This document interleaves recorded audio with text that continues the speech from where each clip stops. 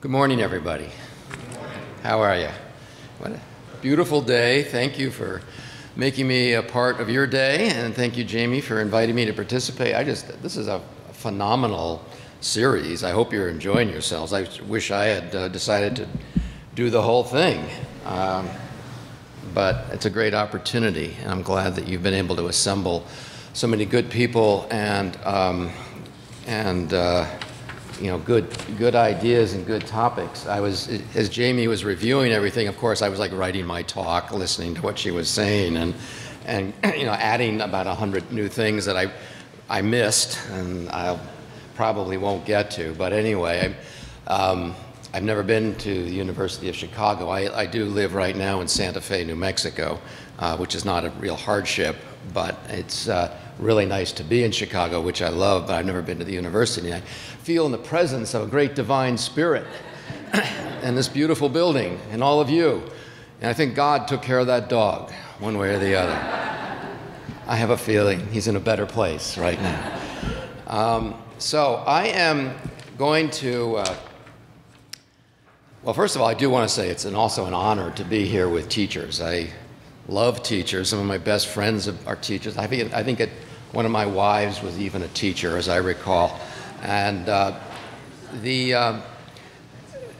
I'm going to actually dedicate today's talk to two of my favorite teachers. You don't know them. Mr. DeFalco, who was my fourth grade teacher, brilliant man.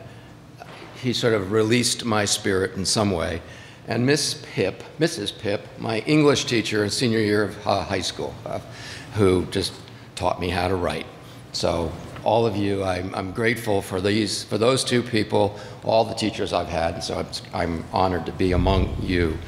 And what I'm going to do is try to provide you with a context of food security, hunger, food systems. I'm going to do kind of a historical review, you might say. And I'm going to offer not two different perspectives, two different paradigms, not so much as a critical comparison so much or as trying to organize anything that's controversial, but to simply show you that I think there are different ways of thinking about hunger and food security and food systems.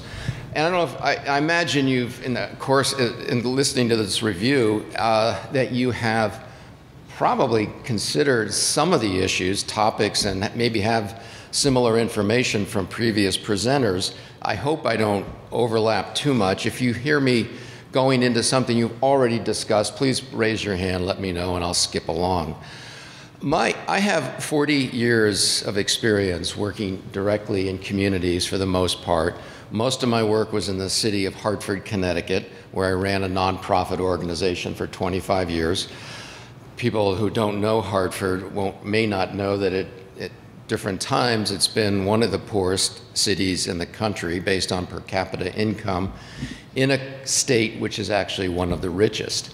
So I worked in this very low income community for a long time, and I had the opportunity during my tenure as executive director to look at all kinds of issues and factors related to food and hunger and poverty, and sort of the changes that were social and economic and cultural changes that were taking place in one place, and how they influenced people's ability to be able to get food and live healthy lives, but even how it influenced their ability just to live, quality of life. So that is my grounding foundation. That is my foundation, and it's also the experience from which I used for the most part to write my first book, Closing the Food Gap. And I've since gone on and done writing and communication, and now I do a lot of work on policy, on food policy, mainly working with groups at a local and state level. I've actually worked with groups here in Chicago to establish a food policy council. I've actually did a little work with a state group to establish an Illinois food policy council. So I've had the opportunity to interact a lot with people throughout Illinois. I should let you know as well that I'm part of my job and part of my life is to continue to work, speak, train around community food issues, and if you're ever looking for any assistance of any kind, please feel free to be in touch with me. It's part of the reason I have my coordinates up here. So enough of that. Let's move ahead. And I have until 10:30, Jamie? Or did you tell me noon? I have until noon? 10:30. All right. So I want to leave plenty of time and also, if during the course of my presentation, you got a really burning question, don't hesitate to put up your hand. If I don't see you, just yell out. But I definitely want to reserve time for discussion. So this is me. You've heard enough about me. I put my entire life in one slide. You know, isn't it wonderful that you can do that? Everything you've ever done that matters is all just in one slide, and I think it's 32-point type. I'm going to take this discussion from what is increasingly my view of a lot of problems we have in the world, but certainly food and hunger and health. And of course, let's not forget all those connections to environment, economy, and so forth. I like to link it back to democracy. Perhaps because I'm in a divinity school here today, I have this sort of article of faith. Faith in this case is in democracy. And I use this quote from Amartya Sen, a Nobel laureate economist, who after a lifetime of research on poverty, on world economies, political economies, hunger, famine, and so forth, basically looked around and said, you know, if we have a functioning democracy, if people know what's going on, if governments are accountable, if there's transparency, if there's information moving around, we don't find hunger, at least on a significant scale, even when a country is very poor. And his sort of the most dramatic contrast that he uses is communist China. In between 1958 and 1961, one of the most authoritarian regimes on the planet in the 20th century, certainly, had one of the biggest famine of the 20th century. 30 million people died. And it wasn't from lack of food. It was from lack of information. It was lack of government accountability. It was a lack of transparency. It was a lack of a free press that those people died. Now, it's not a direct line, of course, between democracy and freedom from hunger, but it's where people get engaged, how we participate in trying to solve problems, and how we take responsibility for knowing what's going on. And having worked at a very local level where lack of information and disinformation and even attempts to undermine democracy are fairly common, I realize how powerful information and knowledge and citizen participation are. And of course, I like Kurt Vonnegut just because I like Kurt Vonnegut, who seems to kind of wrap it all up. Food is really a big deal these days. I'm sure that's part of the reason you have this meeting today, this series. For me, it became really apparent how big a deal it was when my mother, who's 85 years old, and she's not on the internet, she doesn't have a Facebook page, she communicates with me with little handwritten notes on once or twice a week. I'm getting these nice little notes that usually end with something like, "Mark, why don't you write?"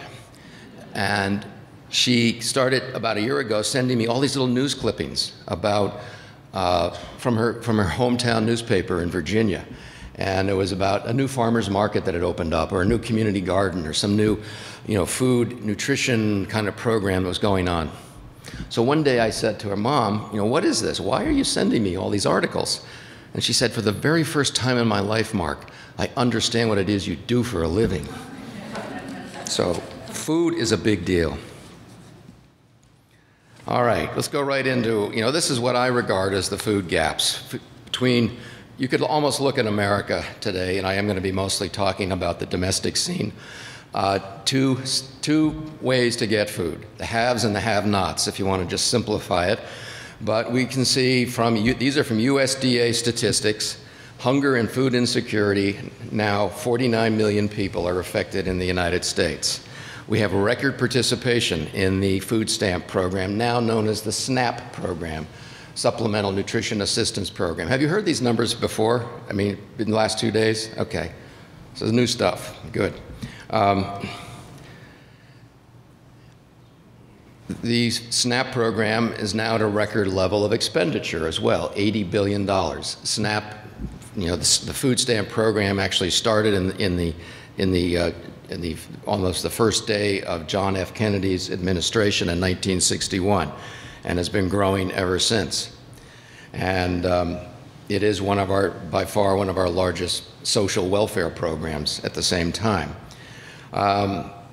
Another big food gap we see, of course, is overweight, obesity, and diet-related illnesses, affecting 65% of the U.S. population, according to the Center for Disease Control, where the rise in obesity, and of course, in many following sometimes with diabetes and other diet-related illnesses, now threatens 1/3 of the American population as potentially being diabetic by the year 2050. We have, in effect, a lack of food democracy and community control of the food supply. This is a point that I kind of harp on. You know, I want to be engaged in what is going on in my community when it comes to food. I want to participate, but I also want to go beyond that. I heard you mention GMOs, for instance. I don't want to get into a debate about GMOs, but you know, to what extent are we as citizens, are we actually food citizens? It's a topic you might consider playing around with your students, and not just food consumers. The food industry and most of the kind of our way of sort of politically thinking about our food system looks at us as consumers first. You know, they're little units of consumption. We're going to eat so much food. We're going to eat so many types of food. You know, we have zillions of bytes of data plugged into some massive computer, spewing out all of our consumer history, and that's how we get all these little bits, little coupons and little come-ons and specially designed marketing gizmos that are, you know, trying to entice us to buy the latest type of Frosted Flakes. Now, I know none of you are eating Frosted Flakes. I know, right? Absolutely not. But I bet they're trying to get you to do that. And all that kind of information is buzzing out there, trying to get you, looking at you just as a consumer, not as a food citizen. So I think this concept of food citizenship, whereby I can participate very directly, not just as someone who's going to go shopping once a week, but as somebody who might actually be able to exercise some control over the quality, the price, where my food comes from, a number of attributes and characteristics that we're associating more and more with our food, even health. And as a consumer and as a food citizen, maybe I want to know what's in my food. Maybe it's okay that we label foods with as having GMO ingredients in them, if that's something you're concerned about.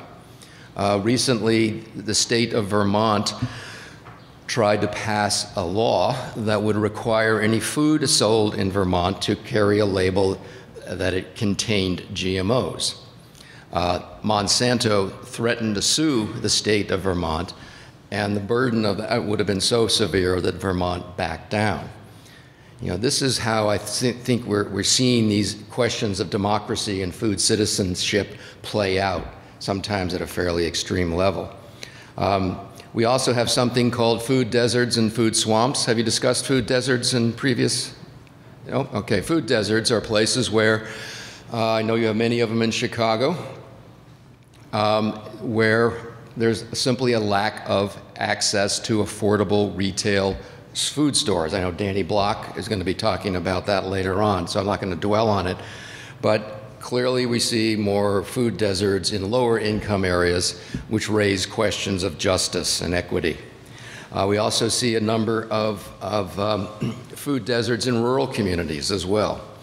And according to the USDA, recent research, I think it's about 2 years old, about 23 million Americans are affected by food deserts. They actually live in or near food deserts. So it's generally more difficult to get access to healthy, affordably priced food. And the second term, food swamps, meaning oftentimes what you see is the disappearance of supermarkets, supermarket abandonment, which I witnessed firsthand during my work in Hartford, being supplanted by all kinds of fast food places and convenience stores, and mostly unhealthy food. So, you know, the existence of a food desert, almost like a vacuum that is created, now draws in all these unhealthy sources of food, which in effect create a food swamp. Now, a little bit of history here, I think, just to give you some kind of what I always think is sort of an interesting political context. One of our larger food assistance programs, school meal programs, which I imagine as teachers many of you are familiar with, was started by President Harry Truman in 1948. And he started it primarily because so many Americans, young American men, were rejected for military service during World War II due to nutrition reasons. That was the main reason for rejection. So as a result, Truman decided to start the school lunch program. Now, he may have had very good intentions, but he was heavily influenced by that experience during World War II. What is the leading interest? And then we weren't talking about obesity back then. What is the leading cause now of rejection of military recruits? Well, as Mark Winne says, it's obesity. Obesity is the leading cause now, currently in the military, for rejection of military recruits. I always say that I'm a big fan of world peace, but being too fat to fight is not the way to achieve it. So, and as I said earlier, the food stamp program was created by an executive order by JFK in 1961, and he did it primarily as a response to a very poor political showing in the 1960 election in farm states. So he said, well, if I can get this program in to help poor people get food, at the same time, I can help farmers. I can help maybe increase the price of commodities, or I can reduce the surpluses that were fairly common back then. And so he looked at a way that he could link the improvements in the farm economy, food prices, and the needs of lower income people, and also help himself politically. If you want to investigate this subject more, or actually going even back further, I would definitely recommend the book Breadlines by Jan Poppendijk. She's also written a couple of other books, Sweet Charity and Free for All. Free for All is about the school meal program, school lunch, school meal program. And Sweet Charity is about kind of the history and the evolution of food banks. She really is, in my opinion, one of the best writers out there on our kind of food systems and policy. And then, so I put those in there. I put those in there sort of to give you a little bit of that historical context, that it's interesting that the way that we have thought about food and hunger in this country is not so much out of some desire to do good, to be fair and to be just to everybody. Often it's a case of how we link it to national defense, how we link it to agricultural concerns, or how we link it to the politics of the moment. So we're always sort of piggybacking, you might say, the need to try to help people have an adequate diet with how we address other needs. Now, politically, that's often necessary. The big argument, or the statement that's always made, and there certainly was truth to it earlier, I'm not as sure today, but it's about the link between the food stamp program, as I said, now it's an $80 billion a year program, and agriculture. We've always got agriculture stand up and support the food stamp program when it comes up for reauthorization every 5 years in the Farm Bill. And and then sort of the I'll scratch your back, you scratch my back argument is that then the food stamp advocates and hunger advocates will come forward and support subsidies, price subsidies for farmers. So that's kind of the quid pro quo that continues to go on. Not as much today as in the past, but certainly as part of our history. As Jan Poppendijk has outlined in Breadlines, she tells the story of how we had hunger all over the place during the Great Depression. Farm prices had dropped. There were actually surpluses of food, but there were hungry people. So the government under Roosevelt intervenes and tries to get more of that surplus food directed to low-income people, also helping to try to raise prices a little bit at the same time for farmers. And that was working okay for a while, but the agricultural community got wind, or began to sense that this kind of government intervention is going to sort of take away the consumer's buying power. I mean, that the consumer is not going to want to buy food on their own because they can get free food. So they advocated to actually reduce the giveaway program during that period. In effect, kind of keeping a certain degree of hunger, a higher level of hunger than would have existed otherwise. A couple of sort of seminal books, if you want to go deeper into some of the history, Food for People, Not for Profit, and I think probably one of the all-time favorites, Diet for a Small Planet by Frankie Moore-Lappé, are two books that influenced really a whole generation of people, including myself. And in my book, Closing the Food Gap, and I should mention also that I have a few copies of Closing the Food Gap with me, and I'd be happy to sign, I'm happy to sell them to you for $10. Here it is. Also happy to sign it. But I just wanted to read one little passage here, again, for historical purposes. That this stuff we're talking about today isn't so new. It's been out there for quite a while. Food for People, Not for Profit was published in 1975. It gave us one of the first overviews of the U.S. food system's many gaps. The book came out as a complement to the first World Food Day in 1975. It was also hot on the heels of the Russian wheat deal, which had seriously reduced domestic supplies of U.S. wheat and the nation's first serious energy price spike, both of which drove up food prices to never-before-seen heights. Food for People slammed corporate agribusiness and its bedfellow government. Its enumeration of our health and diet sins was prescient in light of today's obesity epidemic. It included a 1974 article from the New York Times Magazine noting that the major nutritional affliction in the United States is obesity. It's 1974. I was rather shocked when I saw that. A stunning remark, considering that obesity levels then were absolutely wimpy in comparison to those today. The authors accused major food corporations such as Coca-Cola and Kellogg of promoting eating habits that squander limited food and economic resources and degrade already inadequate diets. They went on to say that the American food crisis is also reflected in the prevalence of diet-related illnesses, beginning with dental decay and often ending with a cardiovascular coup de grace. And then I think one passage that I found particularly moving was that in 1970, the Senate Select Committee on Nutrition and Human Need, again, remember 1970, brought in two U.S. Army captains, Terrence Coggin and Clifford Hendricks. They were brought in to review food programs that were going on in hunger in the U.S. It was interesting that they would bring in two military officers for that purpose. But the two West Point officers had been ordered to survey federal food programs to see if the hungry were being fed. After visiting 15 counties in 5 states, Captain Coggin testified before Congress, "I was emotionally stunned in going from household to household, seeing children staring at walls because they weren't getting food. I was stunned by the experience of going off in a car to a shack where children, in my opinion, were literally dying.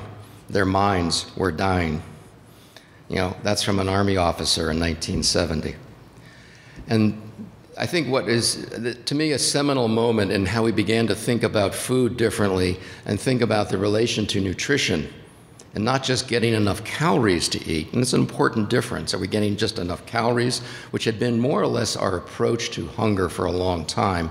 Or are we looking at the quality? Are we looking at the link between health and food and health and agriculture? We hadn't really made those links until this point in 1974, when the Senate Select Committee on Nutrition, that was co-chaired at that time by Senators George McGovern and Robert Dole, a bipartisan team who continue to work to end hunger and poor nutrition. The report stated that the fundamental issue facing the hungry is not so much the mechanics of food assistance programs as it is the fact of persistent poverty and the continued tolerance in this country of a starkly inequitable distribution of income. In a nation in which 40 million people remain poor or near poor, more than a food stamp or child feeding program is at issue. 1974. I had the opportunity once to meet Senator McGovern, and I told him I thought that report was the most important thing in terms of my history, my career as a food activist. And he said it was also, for him, it was the most important political moment in his career, which I thought was rather remarkable. I don't think he was just trying to like play up to me or anything. I think he was actually, I think he really meant it. So again, go back, think back, that's what is that, 30, almost 40 years. And that's, in a way, our thinking hasn't evolved too much more than it has than at that point. So let's take a look at the current situation. This is what's happening today. So we looked a little bit at that history, some of the political context. Think about those economic disparities.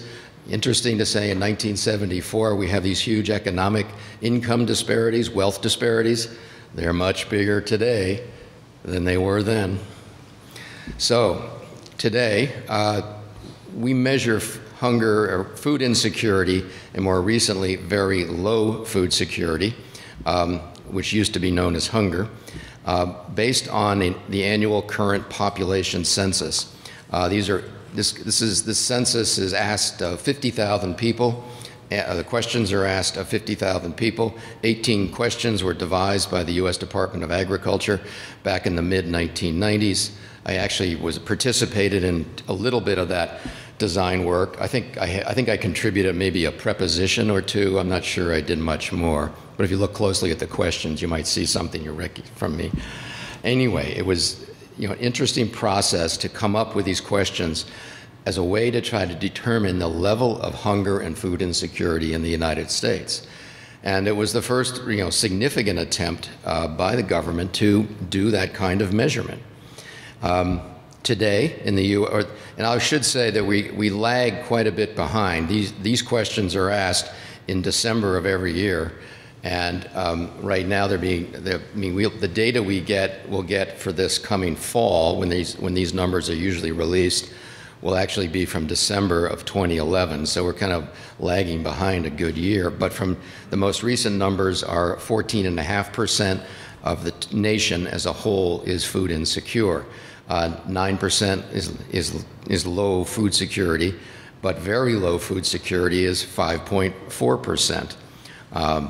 Now just skip down 2 bullets and you see that in December of 2000, the total number of food insecure was 10%. I should say not only, but 10%, and 3% were very low food security. So we've seen a fairly significant increase in 10 years in those numbers. If you go to the website down at the bottom, it's actually really interesting. I don't know if anyone's explored it, but there's a lot of information about food security and insecurity. There's a lot of information on measurements and data and the methods that they use to gather the data every year. And there's also state rankings. And that's not really a ranking, but you see the numbers by state. I just put in Illinois to give you some idea, since that's where I am. I'm from New Mexico. We traditionally have high food insecurity rates, 15, 16%. Mississippi tends to be the worst almost every year, 19.4%. If you see a relationship between hunger, food insecurity, and poverty, it's not just coincidental. It's very much what the story is. It's very much about poverty. And the thing that I think one of the more striking aspects of this, and you have to kind of dig into the USDA data to find it, is the number of children who live in very low food security households, almost 1 million. The last time I looked at that number, which was about 2 or 3 years ago, that number was somewhere between 600,000 and 700,000. So there's been close to a 50% increase in very low food security children in the U.S. So what have we been doing about this? How do we respond? Well, I think it's been kind of a mixed bag. Different approaches, again, a lot of times politically motivated. Sometimes we have good intentions. Sometimes the good intentions go awry. But I would say the one thing that characterizes our efforts in this country to end hunger and food insecurity is an abysmal lack of coordination. We have not worked together consistently. We have not looked at the systemic causes of food insecurity and hunger. We basically kind of organize a response. Often, either we're driven by our own passions or we're driven by sort of a political expediency, and we end up with sort of a very fragmented approach to addressing these programs. Best evidence I have for this is that we actually have 15 separate USDA food and nutrition programs, I should say. SNAP is by far the largest. School meals is, I think, the second largest. The Women, Infant, and Children program is the third largest. Then we have a dozen or so more programs, all of which have kind of evolved, both were developed and have expanded over the years due to the interest of particular individuals, advocacy organizations, and politicians. And again, not in any coordinated fashion. And I emphasize the point that in spite of what the Senate Select Committee had said back in 1974, we still place most of our emphasis.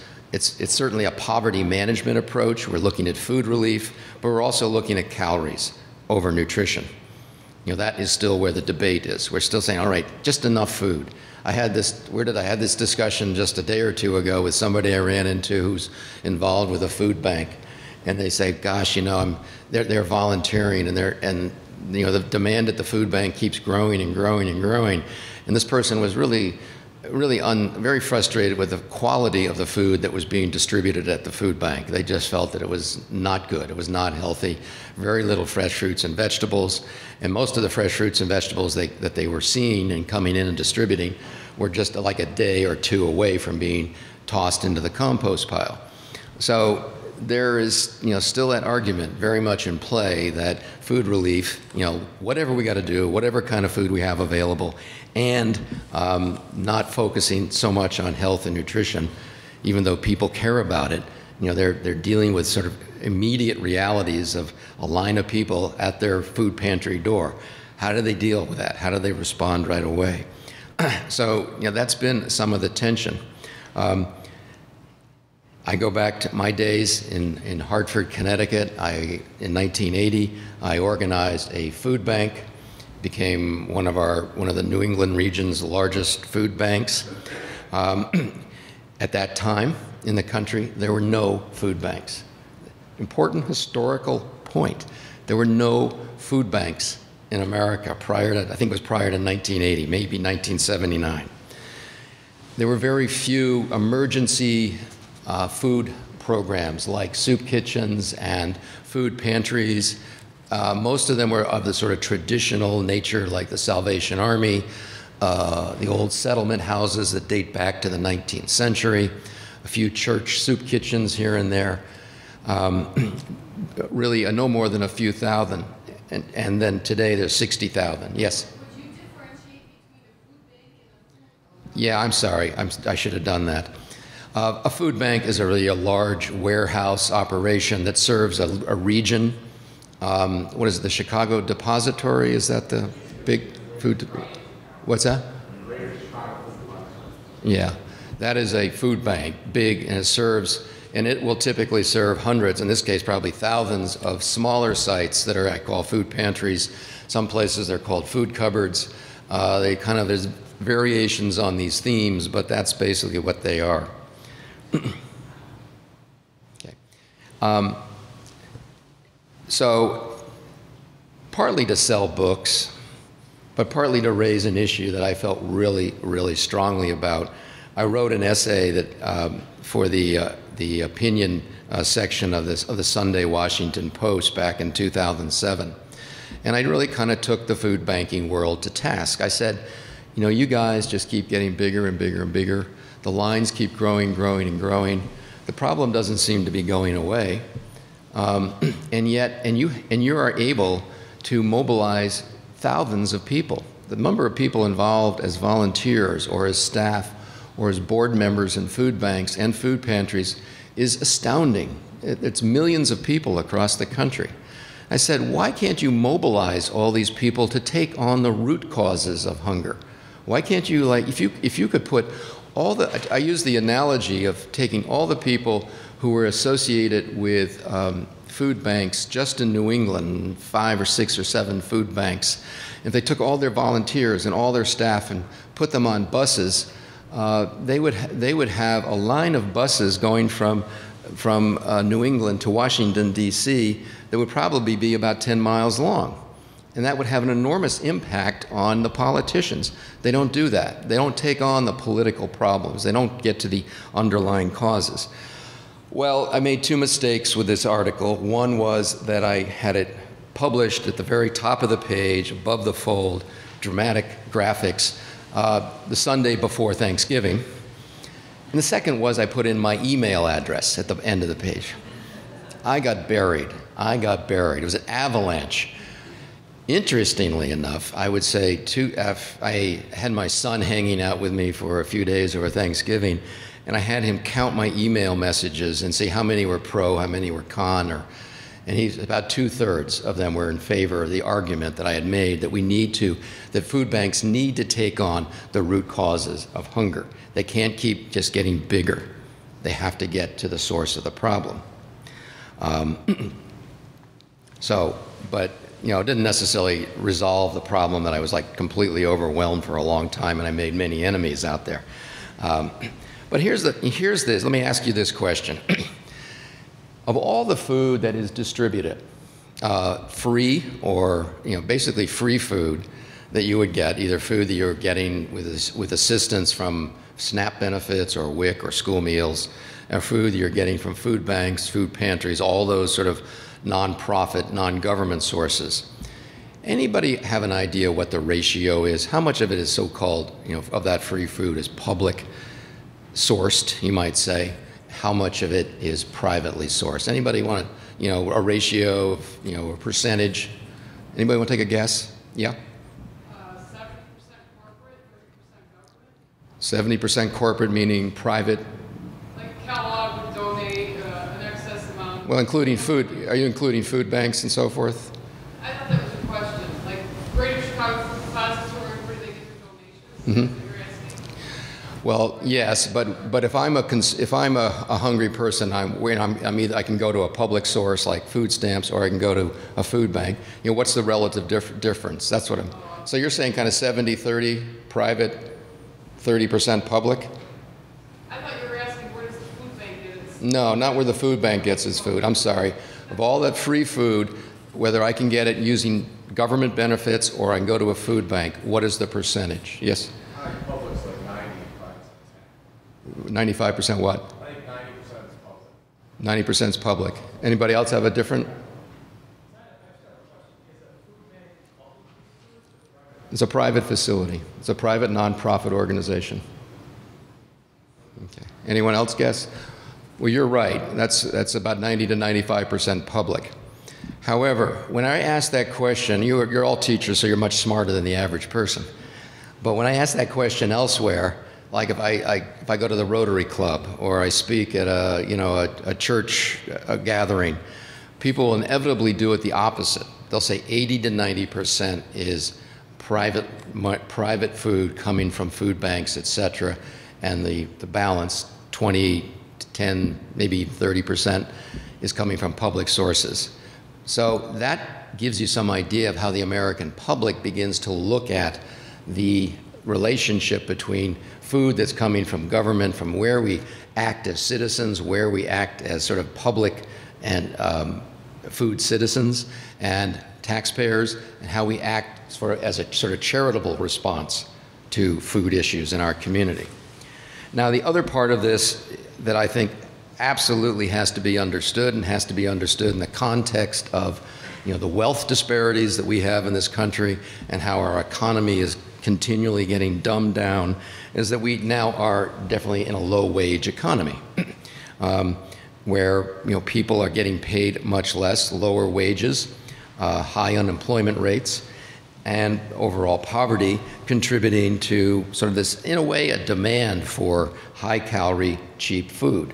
The success of Walmart, for instance, is not just because they got a great business model, which I would argue with, but that they have cheap food and they are actually paying people wages that sort of that almost require that they shop at Walmart to get cheap food. Best example I have of this is an interview I did with a food bank director in a county just south of Albuquerque, New Mexico. And I was interviewing him about the growing demand for food stamps at that time. And he said, yeah, it's been amazing. I've been seeing this incredible increase in demand. And he was perplexed by this because the unemployment rate in that county was somewhere between 1% and 2%. 1% and 2%. So how can you have such a high demand then for food stamps? He said, well, the two largest employers in my county are large Walmart supercenters. And the wages in those places are so low that most of their employees are eligible for food stamps. Raised in my mind the question of why taxpayers are indirectly supporting America's largest retailer. Also, we'll note that of the 33, I don't have this slide up there, but of the 33 most developed nations in the world, the U.S. actually has the highest food insecurity rate. It has some of the worst performing students in the world. It has one of the lowest, one of the worst mortality rates, and we pay more for health care than any other nation. And believe it or not, no surprise, of those 33 nations, the wealth disparity in the United States is the greatest among those 33. So we look at take another tack here. We look at, all right, so we've approached the problem of how do we address hunger? How do we even understand hunger? How do we talk about hunger from a sort of a position of calories, of food relief, of sort of political expediency and so forth, this sort of mishmash of a sort of evolution of programs over many years. This is where I've been doing my work, and so I obviously have a bias. I'll admit that right up front. But this idea of community food security, which is one where we look more closely at our own community.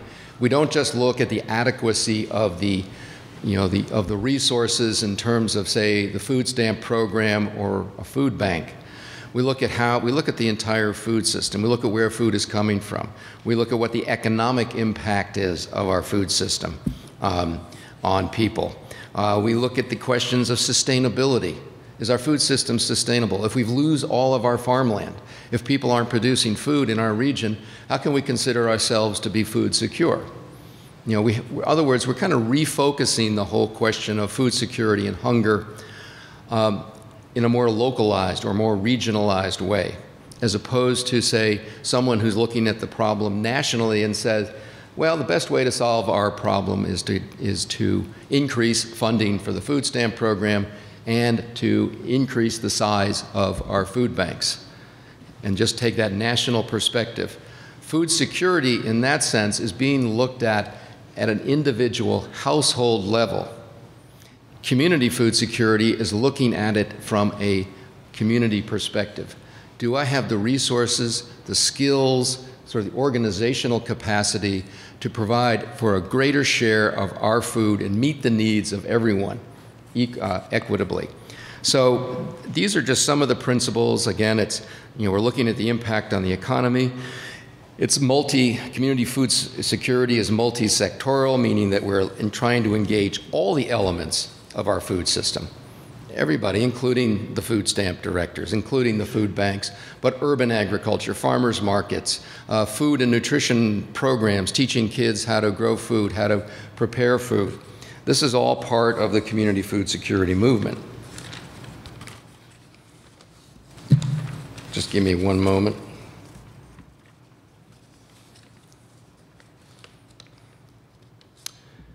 I should say that under the question of economy, I think I'm always fascinated when I see some of the numbers about what are the size of our food economy. In most cases, the food economy is actually the second largest economic sector. If you take all the jobs from farm workers to bus boys and bus girls, take all that kind of combined economic impact, food is usually the second largest sector. If you want to look at some good work on this, some analysis, a guy named Ken Meter, M-E-T-E-R, is a good source. His firm is called Crossroads. I think it's called Crossroads Consulting. I'm sorry I don't have the website, but he does these kind of economic food analyses for communities, states, regions, and a good source of data on sort of understanding our food economy. I like to think of community food security as having 3 Ps: projects, partnerships, and policies. Projects are all these things that are kind of going on all over the country, all over the, every community I go to now, I find all this interest and enthusiasm around locally produced food, around gardening, urban gardening, community gardening. Just one example, farmers markets has gone from 1,700 in 1994 to 7,100 today. There's all kinds of interests and ways of trying to bring retail food back into food deserts. Community food hubs are kind of a more organized and almost a for-profit, nonprofit, hybrid way of organizing food resources in a given community. We're looking more at local food enterprises. And a central part of this work is around building community. So the idea here is that if we build our community, sort of a takeoff, you might say, on the question of democracy, on food democracy. If our community is strong, we're more likely to be able to meet more of our food needs. One of my favorite quotes from one of my mentors back in Hartford was that the most important word in community gardening is not gardening. It's about the community's investment in that particular project. And when that investment is strong, you're likely to see very positive outcomes. So that is a really central piece, as you might imagine, from the idea of community food security. Partnerships are that sort of building, not that this work is no longer done as sort of an individual program or as a highly institutionalized response to a need. It's a much more collaborative, community-based kind of process. It does integrate federal food programs and food banks, but those programs that in and of themselves don't necessarily empower people. And we are very interested in empowering others to meet more of their own needs, to help themselves, to be engaged in the process of building the strength of their communities themselves and not always relying on outside sources to do that. Now, the third P is policies. How do we engage local and state government to influence the supply, quality, et cetera, of food? Public policy, whether you're talking at the local level, where a zoning official can make a decision about whether or not to allow a vacant lot to be turned into a community garden, to a state level, where government can decide to invest a little bit more money in the school meal program, to the federal level, where the Farm Bill is now being debated in Congress. This is public policy in many, many dimensions. And it's kind of the area where I've been spending more of my time over the last few years. But I'll give you just one really kind of quick example of how I think this project, partnership, and policy description actually works.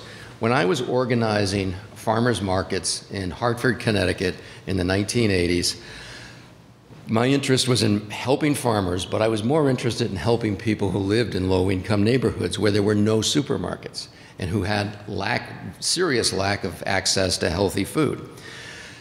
I could do a pretty good job of getting those farmers markets started, but suddenly farmers markets became really popular all over the country.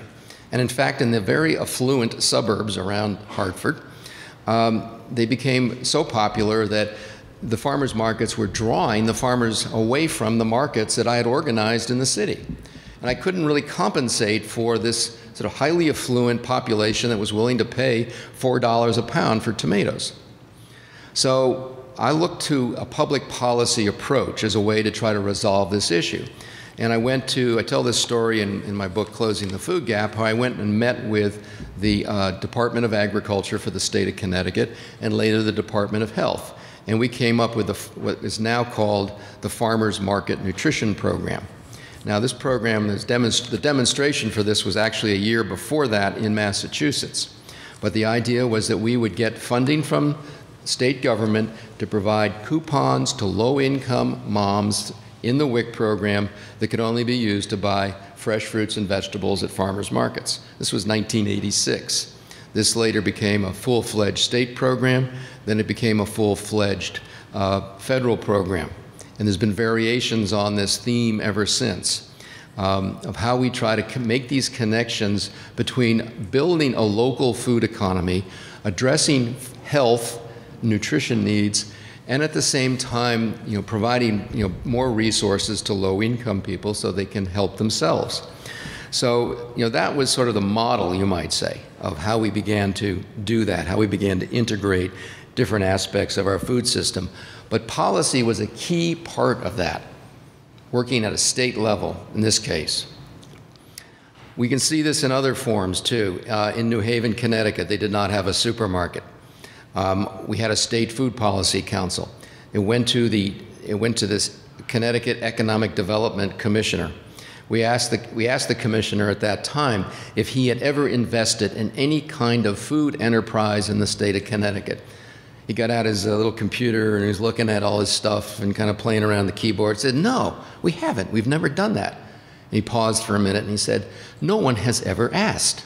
So we asked, and we got $1 million for a new supermarket that was $1 million out of, I think, 7 or 8 million required to develop a chain supermarket in the lowest income neighborhood of New Haven. But in this case, the big partner was a nonprofit community development corporation. One of the best examples of policy and how we can drive the economy is the Fresh Food Financing Initiative, which looked at the health disparities in low-income areas of Philadelphia and found that they were greatest in areas with the fewest supermarkets. And they began an investment program at the state level that ultimately has resulted so far in the development of 85 new supermarkets throughout the state of Pennsylvania. I'm going to skip ahead. I'm not going to describe all these, but these are ways that we've been able to engage people at the community level and try to solve serious discrepancies in their food system and use public policy at the same time. I'll just note under public transportation, when sometimes if you can't get the food to the people, you have to get the people to the food. And what we were able to do in Hartford was through a lot of research and community food assessment work, we were able to determine that our public bus routes were not going to supermarkets. And we were able to basically, through and this was actually a research project involved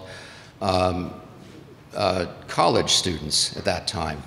They did most of the research for us to find out that people riding our buses 25% of them were riding them to get to a supermarket, but the buses really didn't go there. They didn't go there easily.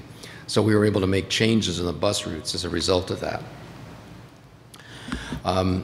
Other examples of where we're bringing together, food justice and developing the local food system at the same time. I'll just note this last one, food and cooking education. You may come across it in my book, Food Rebels, where I tell a story about a really wonderful project in Austin, Texas, called the Happy Kitchen. It's a program of the Sustainable Food Center, which in my opinion is one of the better nonprofit food organizations in the country. And the Happy Kitchen is kind of a peer-led food education, nutrition, cooking program designed to reach mostly single moms, lower income, increasing their ability to prepare healthy meals themselves, for themselves and for their families. And very successful program. It's not big enough.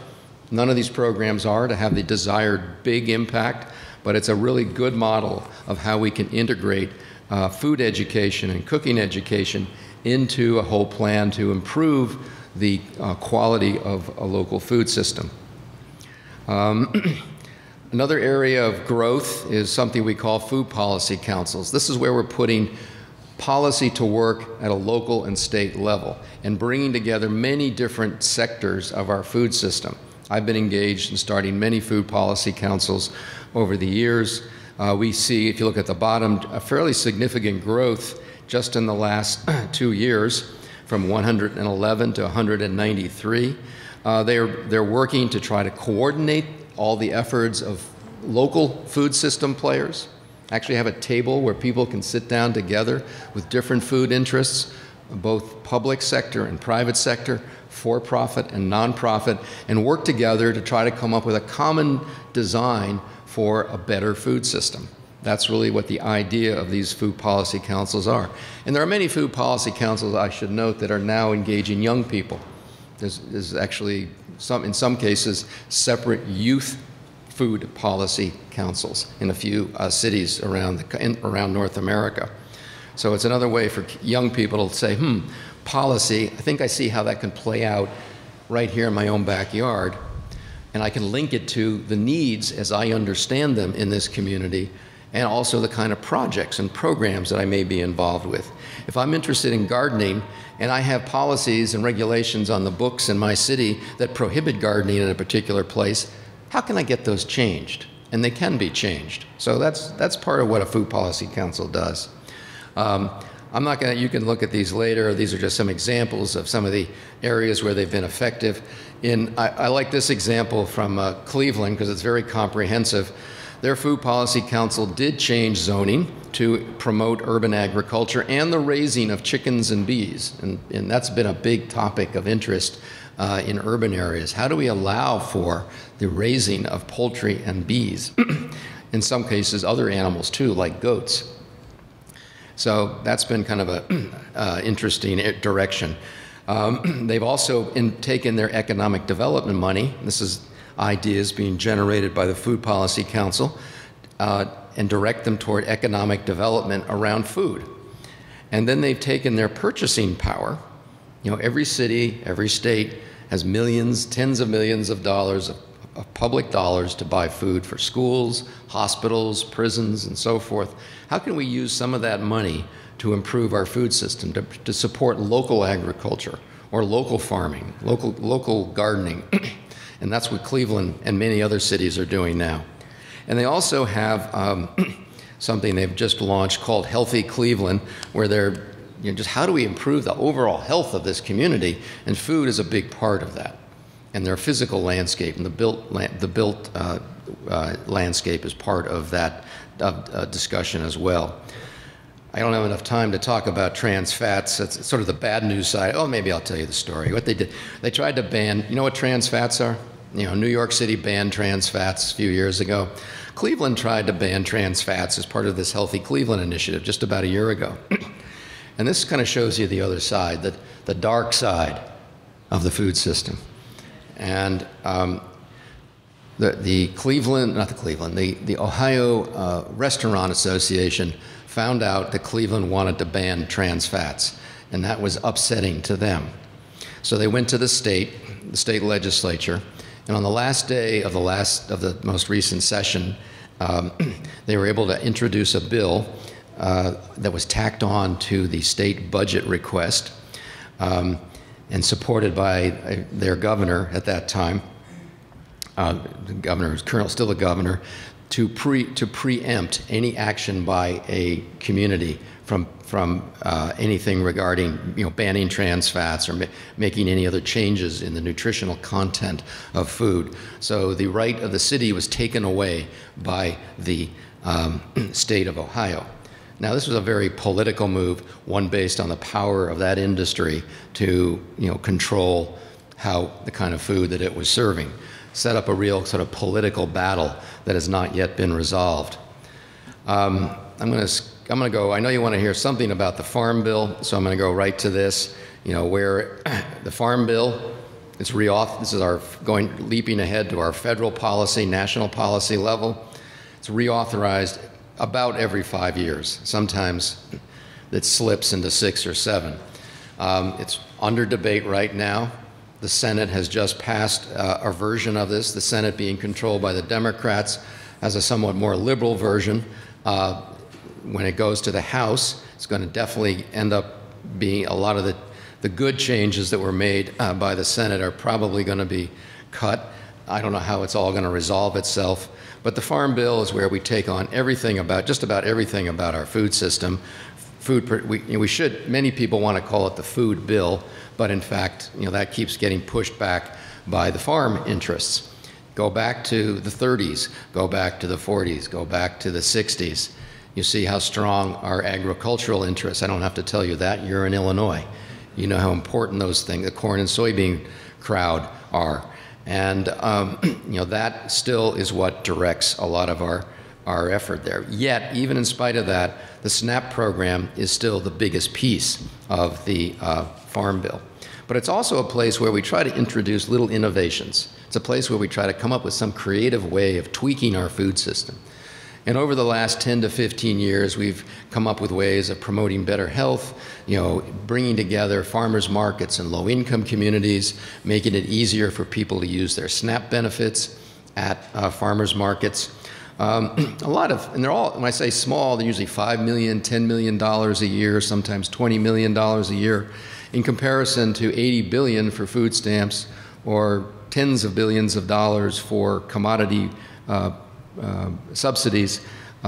It's pretty small potatoes, but it is a way that we've been able to make some changes. So the current status, this is the Senate bill, almost $1 trillion over 10 years. So you got to divide that by 10. We're seeing $750 billion for SNAP. This is a $4.5 billion cut, which would reduce benefits for about 500,000 people as a result. This is the games that are played. We'll cut the food stamps if you cut a little bit of the commodity program. So that's how we're doing it. Yet we're trying through this, in the second bullet, just a list of programs that are trying to bring back healthier food, more local food, really address some of the underlying health issues, obesity and so forth, that are plaguing our food system. And that's it. I'm going to leave it there. That's all I know, and thank you very much. A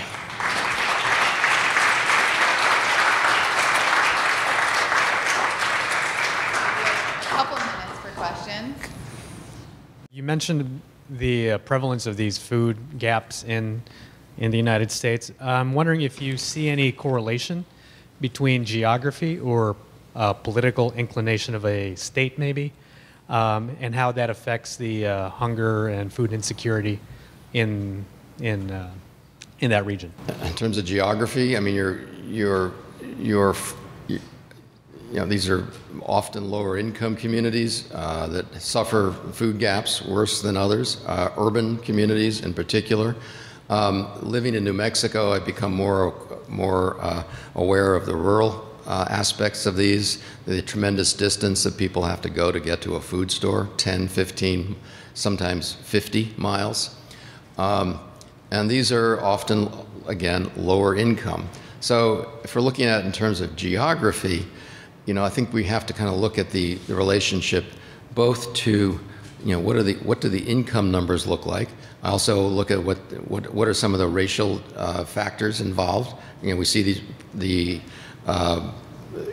disparities are often higher in African American and Hispanic communities than they are in white communities, and the distance oftentimes in rural communities very much a function of distance, which also relates to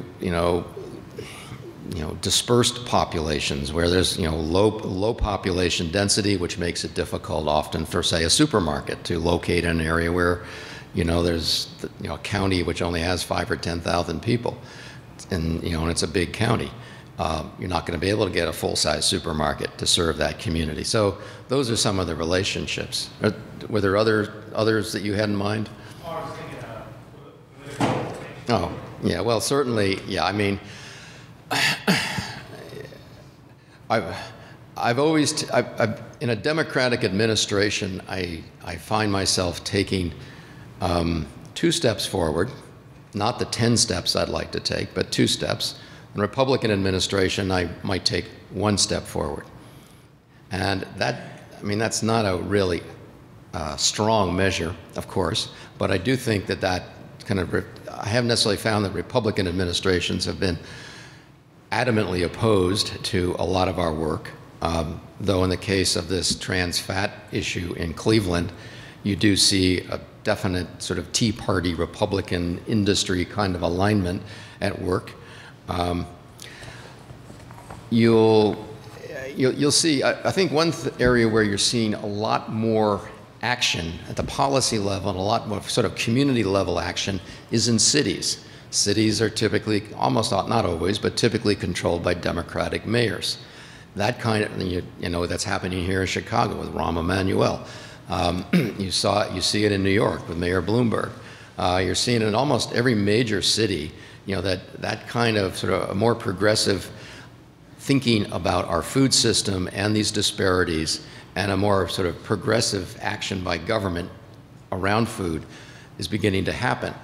I refer to it as putting food on the public agenda, public policy agenda. The food is now part of what cities do.